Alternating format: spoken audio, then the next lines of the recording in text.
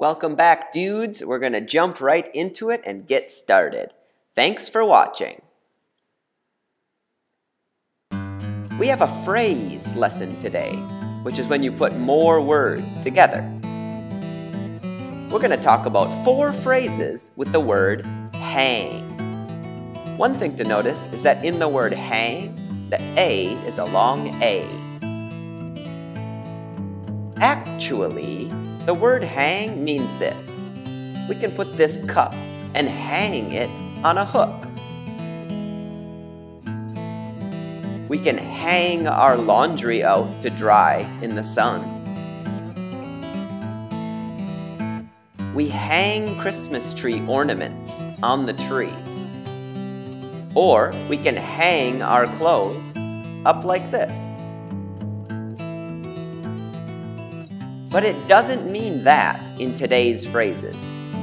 Hang up, hang on, hang in, and hang out. Let's check them out. First up, hang up. So this is a phone. We know the green button means you're going to talk to somebody, but the red button means you will stop. And we can call that hang up. So you can hang up the phone when you're finished.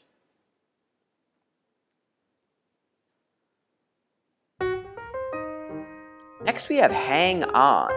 And hang on just means wait. So we could say hang on a minute, hang on a second, or hang on a bit.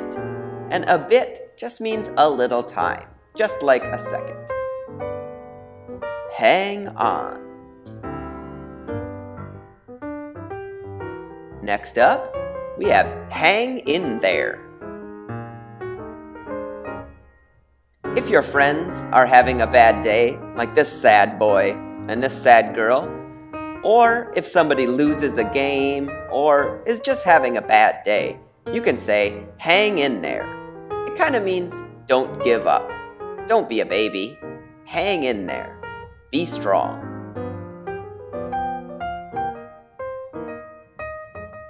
Hang out is our 4th one today. That just means be with your friends and maybe do nothing important. Do you want to hang out at my house? Okay, sure. Let's go. Hang out. Okay guys, so let's review these 4. First, hang up. It means if you're on the phone, hang up and stop talking. Number 2 was hang on, which just means wait. You could say hang on a minute, hang on a bit, hang on a second, they're all okay. Or just hang on. Next was hang in there. So if your friend is having a bad day or lost a game, you could say, hang in there, buddy. It'll be okay. The last one was hang out, and that means maybe just sit around, don't do much, but be with your friends, having fun. Hang out.